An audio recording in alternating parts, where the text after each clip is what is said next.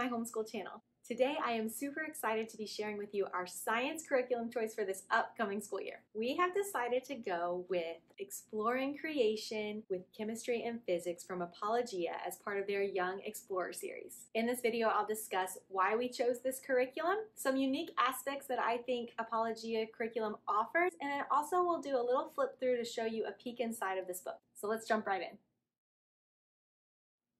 When I was deciding on a science curriculum for this fall, I knew I wanted something that was going to cover either physics or chemistry type concepts for my oldest child, who will be going into 4th grade this year. Since her kindergarten year, we've been doing loads of life sciences, nature studies. We studied astronomy, we've studied the life cycle of plants and animals, and so I needed to move her away from life sciences and into something else. So I had narrowed it down to 2 options. I was either going to go with Master Book's Adventures in the Physical World, or I was going to use Apologia's Chemistry and Physics book, which I decided to end up using. I love both curriculum options. I was really torn and it took me a while to decide because both curriculums are very Bible-based. They have a solid foundation of a biblical worldview. Both of them weave the gospel story and the creation narrative throughout their lessons, and so I love that about both curriculums. The reason I chose Apologia over Master Book's Adventures in the Physical World for this particular year was because the second half of the Master Book's book covers the solar system, covers volcanoes, and a couple other things that we've already studied in the last couple of years. And so I really thought it would be redundant to go over those things again for my 4th grader. So that's why I chose Apologia over Master Books. But I'm super excited about Apologia Science because we used their science last year for astronomy and loved it, and we loved their notebooking activities.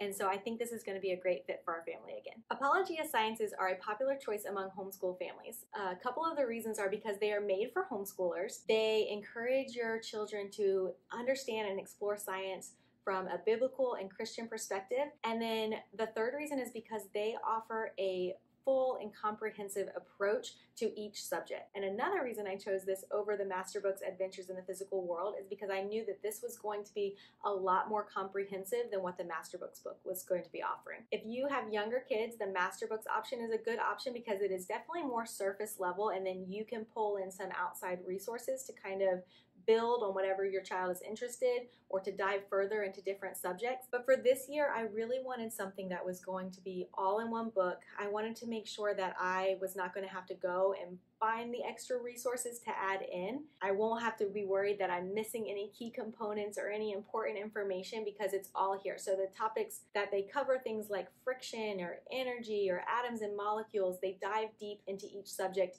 in this book. So if there are some things in this book that we want to kind of skim over, that's fine, but if we want to dive deep into it, it's going to be right here, and I'm not going to have to pull in any outside resources. 3 key features that Apologia Science offers that keeps drawing me back again and again and has made me choose them again this fall is 1, their hands-on science experiments. Last year when we used them to study astronomy and zoology, we had a ton of fun with all of the hands-on activities that they provided within the textbook. And so I'm looking forward to doing all of those activities again with their chemistry and physics book. Since they are a curriculum that's made specifically for homeschool families, their activities are designed to be done for homeschoolers. They're designed to be done in your home, and they are made to be done with a wide variety of ages. So it's not something that's overly complicated, and it is something that your whole family can enjoy. The second key feature that Apologia Science uses that I really love is notebooking. We started getting into notebooking last year with our history and science curriculums, and we loved it so much that we are going to continue notebooking this year for history and science. Apologia even offers their own science notebooks to go along with their curriculum. You can do a blank notebook to go along with it and fill in the pages however you want, or you can buy their notebooks. They even have 2 different levels of notebooking. They have a junior notebook, and then they have their original notebooks. I'm going to be kind of using a combination of both. So we're going to be using this as our master reference notebook, but then my kids are going to have their own blank notebooks, and we're going to do the activities that are suggested in here. My kids are going to do them in their blank notebooks. A couple reasons for this is cost. I only had to buy 1 of these instead of 1 for each of my kids. And then also I can save this, since we won't be writing in this, I can save this to use again with my kids in the future. So probably my child that's going into 1st grade this fall We will probably redo this curriculum some point down the road when she's in 4th or 5th grade. And then I have 2 younger ones that are also going to be coming up. And so if this is still relevant and hasn't been updated or needed to be updated, then we'll have this to use again with them.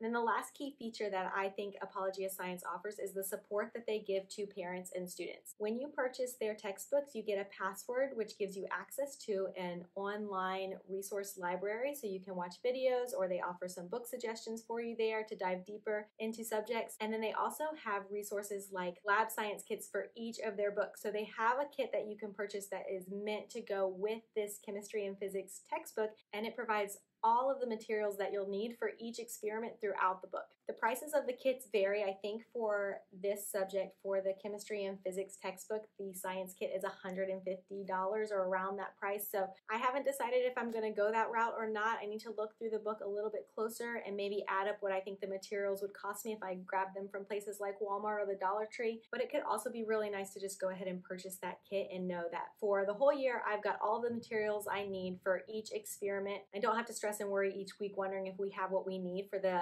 science experiments for that lesson. Now let's take a look inside the book and give you guys a chance to see what it looks like inside. Okay, so let's look inside the textbook. In the front you have your contents, and you can see that each lesson covers a significant amount of information. If you buy the notebook that goes along with the textbook, they'll give you a suggested daily schedule in the front of that book, and it basically says that if you do science 2 days a week, which our family does, then it will take you 2 weeks to get through each lesson. Last year we tried to squeeze in 2 science books from Apologia, the astronomy and one of their zoology books, and it was a little too much. We ended up only focusing on a few things in the zoology book before it was time for our school year to end. I'm excited to take our time with this book this year and go through the lessons slowly and dive into each subject, and if it takes us a couple weeks to get through one lesson, then that's okay. There's a total of 14 lessons in this book, so if it takes you 2 weeks to complete each lesson, that gives you 28 weeks, which is plenty of time within the school year to complete this book, and even gives some wiggle room for breaks and for taking a little longer if one lesson takes you longer than 2 weeks.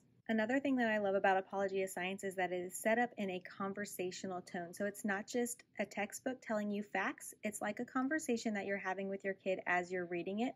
So it's very engaging and it keeps the kids' attention. This is kind of how each lesson is formatted, and you can see that they have it broken up into sections, and so there are natural stopping points along the way. So if your kid's attention span is short that day, you only have this section to read and then you can finish.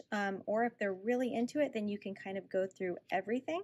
And then they also have these stopping points, these try this little experiments that you can do, and those also provide natural stopping points as you're going through the lesson. You can see that just lesson 1 is about 15 pages, so it does have lots of information in each lesson, which is why I think they want you to take about 2 weeks to cover each lesson.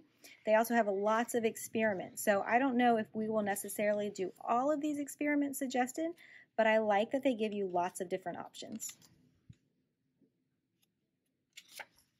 So how I plan to use this textbook is to read the sections to my kids, and at the end of each section, before moving on to the next, we will pause and we will review what we just read, and I will have them narrate back to me what they learned. Narration is a great tool to help your students retain the information and to stay engaged. It also helps them learn how to communicate what they've learned effectively and be able to teach others. And I also think it's neat to hear what stood out to them and what they found interesting in that section. After they've done their narration back to me, we will either continue reading if I feel like we have the attention span for more, or we will pause to do our notebook.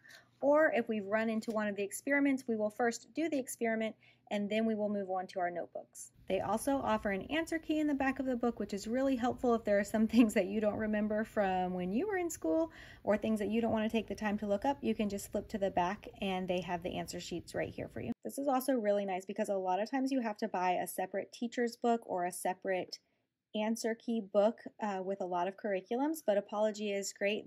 Everything you need to teach the lesson is right here in this book. So the answer key is in the back, and then you just teach straight from the book. You just read this text to your kids. Or for more independent learners or for older kids, they could read the book themselves because it is written as if it is talking to the child. I can see that being super beneficial to my older child as she grows, that if I don't have the time to sit and read each section with them, I can kind of read it ahead of time. and then I can send them on to do independent reading, maybe just a little section at a time, and they can work on that themselves while I'm doing something else, and then later we can come together and they can narrate back to me what they've learned. If you choose not to buy their complete supply kit or resource kit for this book, they do offer a supply list in the back of the book that you can look at before you begin each lesson to see what you're going to need for each lesson. It looks like a long list, but a lot of this stuff is stuff that you may already have around your house or in your pantry. Here's a sneak peek about what the rest of the book has to offer.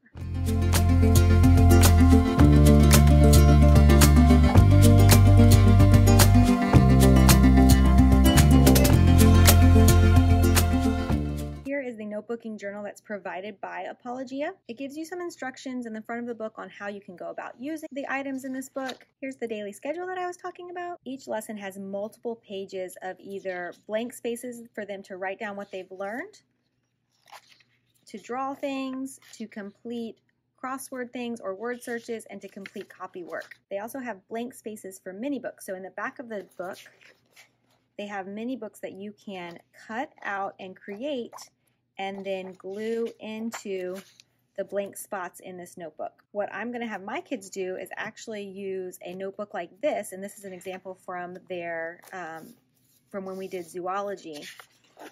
They are going to do some of the activities, and they're just going to do them on the blank pages over here instead of filling in the pages in the notebook. So if there's copy work, they'll do the copy work over here. If there's drawing pages, they'll do them in here. If there's a mini book even, we will do that separately and we'll glue it in here.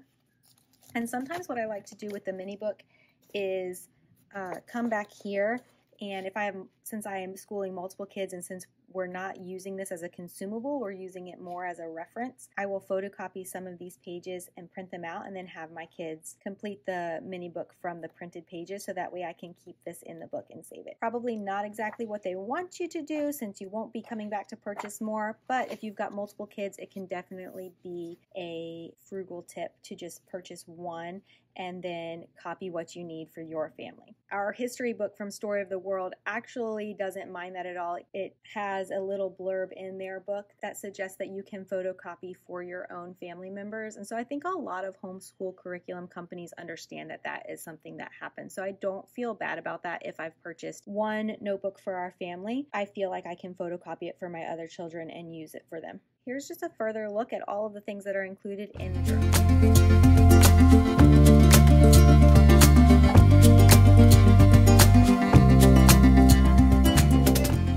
One thing they offer is a little review sheet after each lesson, so you can use that as a test or you can just use it as a chance to sit down with your kids and kind of review the information to see what they remember and what they've retained. I also like how they include these little experiment sheets so your kids can learn how to write out what they did in their experiments and what they learned from them. This I think will really help prepare them for when they get up to the high school science lessons and they need to describe what they've done in their experiment or they need to write out an experiment sheet. So that's kind of an overview of the science we'll be using this year and why I love Apologia Science so much. I'm super excited to dive into this subject with my girls and to continue teaching them and showing them that science and faith in God, faith in a creator can exist harmoniously, that they go together, that learning more about science and learning more about how the world works actually points us to a God who loves us, who created us, and who designed life around us specifically and intentionally, and how they were also created intentionally and specifically.